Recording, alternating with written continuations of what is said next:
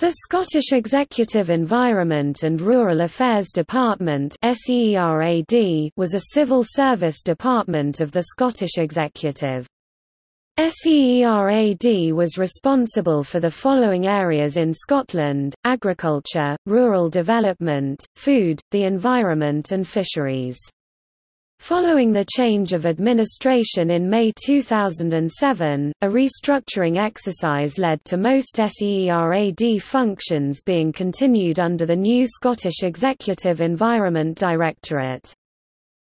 SEERAD was directly responsible for various agencies of the Scottish Executive and other public bodies relating to these areas of responsibility.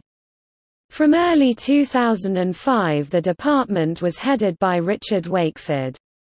The Minister for Environment and Rural Development was Ross Finney, and he was assisted by the Deputy Minister for Environment and Rural Development, Sarah Boyack.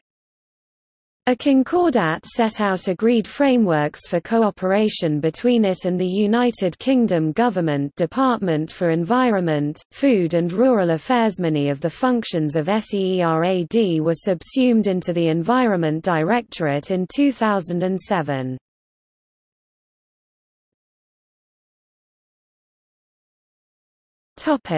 Structure.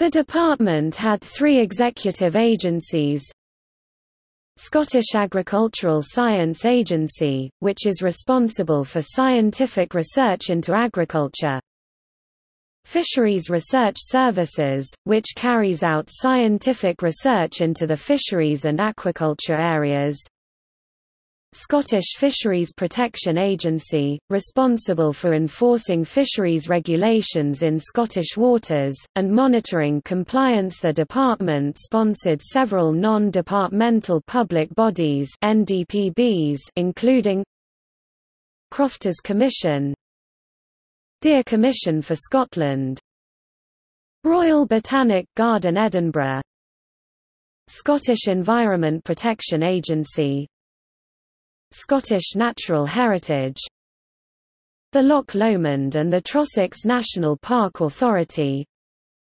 The Macaulay Institute's department also worked with Scottish Water.